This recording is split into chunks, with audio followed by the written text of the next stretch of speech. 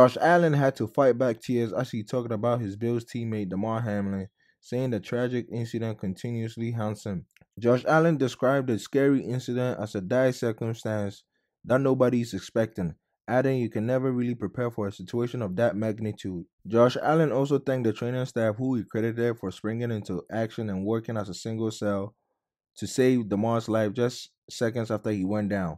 Josh Allen also encouraged people to stop attacking Bengals wide receiver T. Higgins, who collided with Hamlin on a scary play.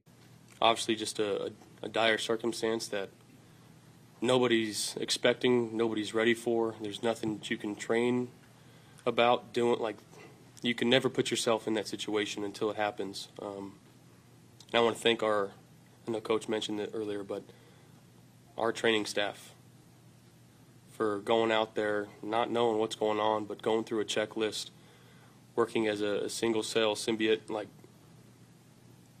saving his life, and is being on that field.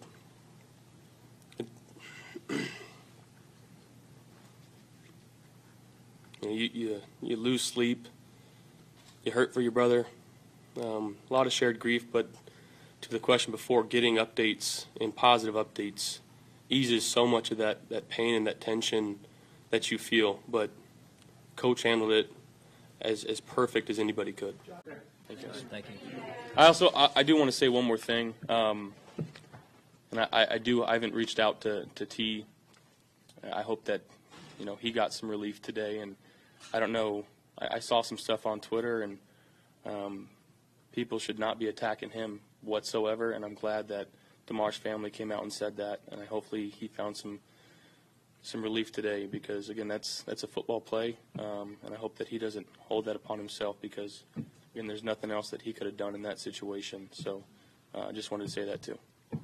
Cincinnati Bengals wide receiver T. Higgins says he's relieved to hear Damar Hamlin is doing better after his medical emergency on Monday, revealing he's been in contact with Damar Hamlin's mom in the days following the game. After the game was suspended, T. Higgins went to the hospital to check on Damar Hamlin, and he's been in contact with Damar's family in the days following. Everything's okay. He's doing good, so I'm in a good place right now. What was that conversation like with his mom?